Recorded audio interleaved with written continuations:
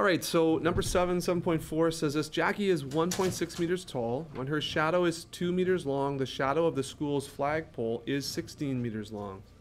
How tall is the flagpole to the nearest tenth of the meter? Okay, so what we can assume is that the flagpole and Jackie are both standing straight up and down. As in the diagram here, this is the flagpole, and this, if you can see it, that's Jackie, okay? Now this, watch this.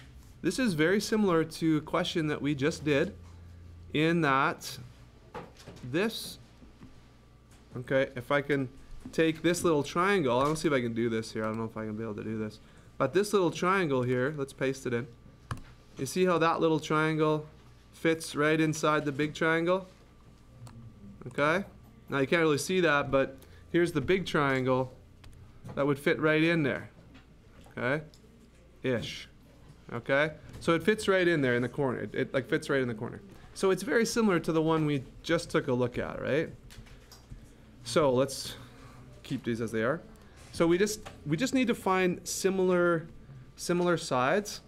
So if the shadow of Jackie is right here, then this side is 2 and this side is 1.6. And you can actually, redraw this and sketch it like that if you want. So what's a ratio that we could do?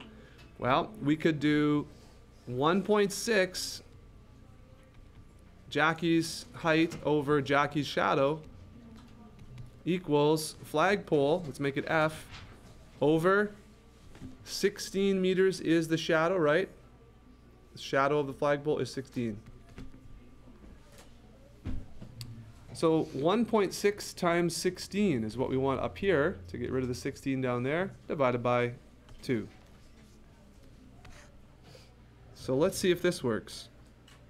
1.6 times 16 divided by 2.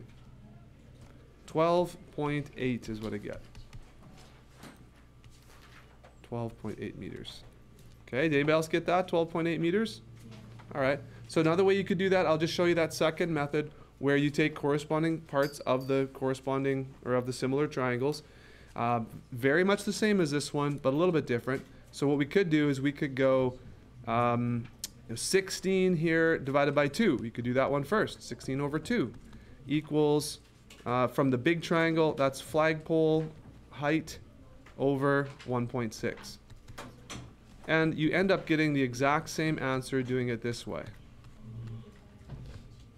Okay, F would be 12.8. Does that clear up the confusion there? Yeah, okay. Anybody else have a question about number 7 there? So really 2 different ways you could do that, as long as you keep your ratios consistent. Can you show 6C again? Yeah, here's 6C. Again, with the triangles nested inside one another. What would be?